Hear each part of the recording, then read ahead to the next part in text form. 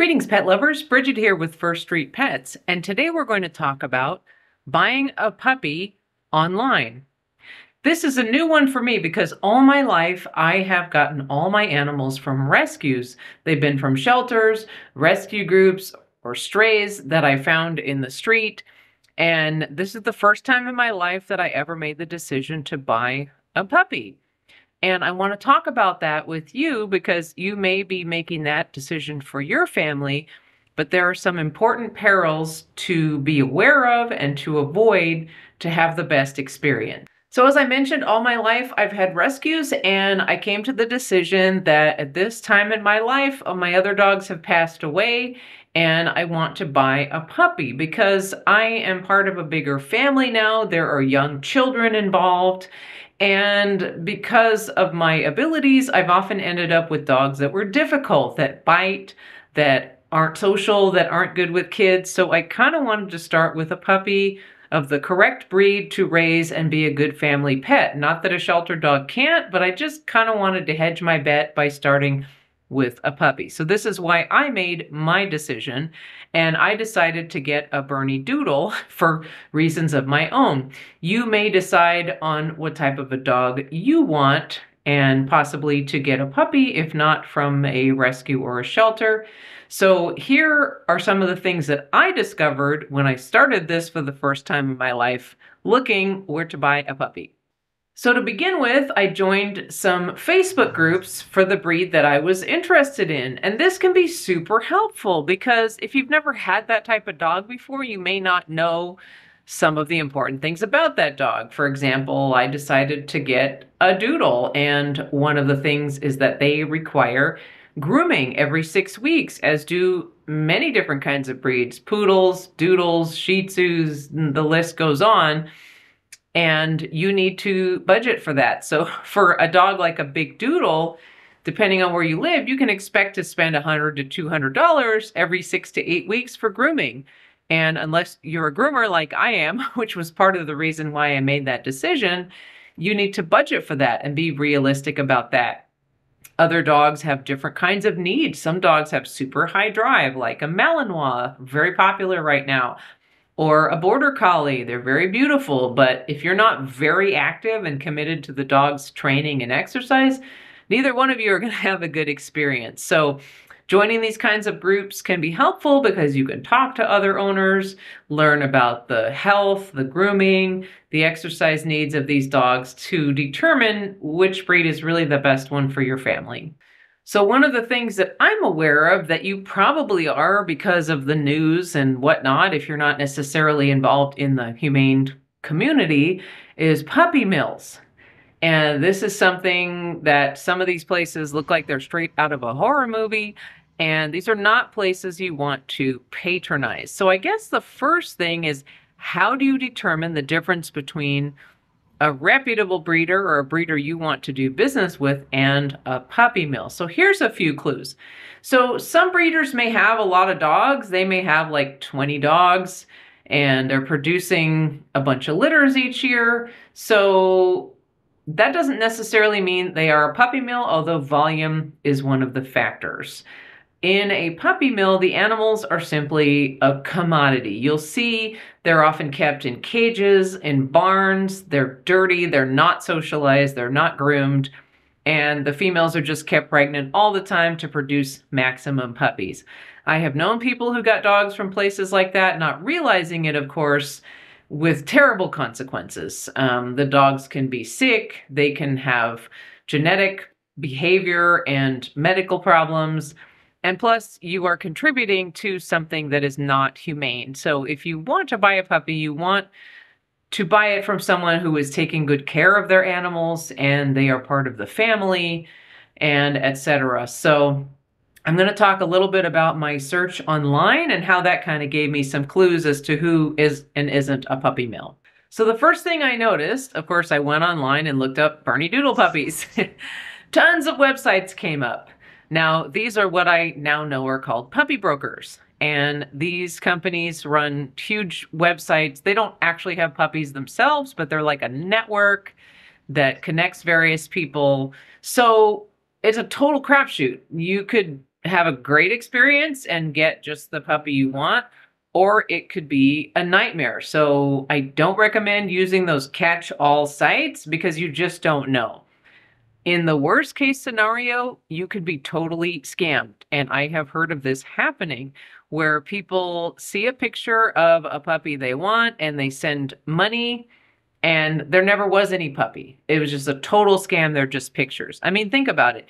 You could take pictures on the internet of puppies or anything else and take money and tell people you're going to ship them these puppies or other items, and you're not. You're just taking people's money. So there's no way to know if it's real when you're just strictly dealing with pictures on the internet.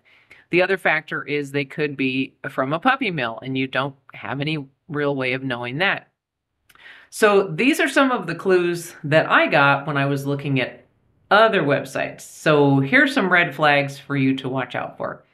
Now, when I looked at, well, because I didn't really consider those sites when I started looking up, like, is this a scam? Or I did a search for like such and such website scam, such and such website, is it valid, or something like that. And I come up with comments on message boards and other articles about these kinds of sites. And so in addition to the scam that I mentioned where there are no puppies, other people mentioned maybe getting a puppy, but it wasn't the same one in the picture, that the puppy looked different. I know one person who got a puppy that was a lot younger than it was supposed to be. It was supposed to be 8 or 10 weeks, and it ended up being 5 weeks and was extremely sick.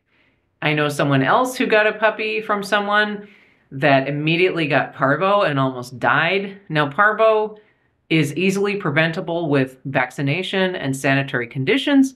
So that tells me this puppy wasn't vaccinated, which is ridiculous because the vaccines cost like $10, and that the puppies were not living in sanitary conditions. So these are all things that you don't know when you're just looking at pictures on the internet. So another red flag was going on websites where all the pictures were perfect. So for Bernie Doodles, they were all tricolored with lots of white, which is the most desirable because, let's face it, they're a mixed breed. So sometimes they come out all black, all brown, or without any white markings, different kinds of hair. So only like the most desirable ones were pictured. They were all 8 weeks old, every single one of them. And if you think about it, how are all those puppies the same age at the same time? That's just not real. When I started finding websites of breeders that looked more legit, they would say things like litter available in August, or there would be a few pictures of the ones that were available, or pictures of younger puppies and said, these puppies will be available in 3 weeks, or something like that. Some even said, we don't have any more puppies this year. Check back with us in January or whatever. And that seems more real. Like you're breeding a couple of litters, whatever you can reasonably care for and sell within a certain time period. That seems to me to be more real than hundreds of pictures of puppies that are all exactly the age that you want them to be. So when I finally decided on the breed that I wanted to find a breeder where I could actually go there. So I found one in the Sacramento area because that's a couple hours drive for me, but that's close enough that I could actually go there, meet the puppies, meet the breeder, and get some more information. I did not want a dog shipped to me. So this is something that I would also recommend to you. I know it may not always be possible depending on where you live, but even if it's a few hours drive, I would highly recommend that you do that just to avoid disappointment. And you want to make sure when you talk to the breeder, you're getting information. I got shot records. I got a contract. They required that I spay the dog, and they require that if I can't keep the dog, I bring it back. And they said, do not take the dog to a shelter or anything like that. They want to take responsibility. So these are all signs of a responsible breeder and someone that you actually want to do business with. Now, even though I'm talking about buying a puppy, there are a lot of puppies available in shelters and rescues. So don't eliminate that from your search. If you're not set on a certain breed, if you're looking for a type, like you want a small, short-haired house dog, or you want a bigger dog because you like to hike, something like a shepherd or lab. Believe me, there's plenty of puppies in shelters and rescues, if you're willing to look and to travel and to maybe accept a dog that's a mixed breed, but similar to what you are looking for. When I worked in shelters, we got puppies, we got pregnant moms, and so you can definitely find what you're looking for in some cases, at least, without having to buy from a breeder. So even if you don't want an adult dog, you don't want to risk health or behavior issues, that is also a possibility. So definitely check into your local shelters. You can go on a website like Pet Finder and type in whatever you want, Bernie Doodle, Border Collie, German Shepherd, and you will see some local listings. And from there, you can make phone calls. I know one of our local rescues has been taking dogs from puppy mills, and some of them are pregnant moms or puppies of desirable breeds. So that way, you know you're doing a transaction that's ethical, but you're still getting the kind of dog that you want and at the age that you want. So there are a lot of options. Now, since you've done all this research and picked your breed, I shouldn't have to say this, but I'm going to add, make a commitment. You are bringing this dog into your home to raise as a family pet. And this shouldn't be like, let's see how this goes. You're making a commitment. If the puppy is for a child or to be a family pet, that's great. But you recognize that you're the one who's going to be providing the care. So don't give up on a puppy if you have the problems that you inevitably will with a puppy. I mean, tearing stuff up, house soiling, hyperactivity. You may not have had a puppy for a long time, so you may have forgotten about these things, but make a commitment to the training, to the grooming, to proper feeding, to the care, so you can ultimately raise a dog that will have a long and happy life and that will be a great family pet. Thank you for watching.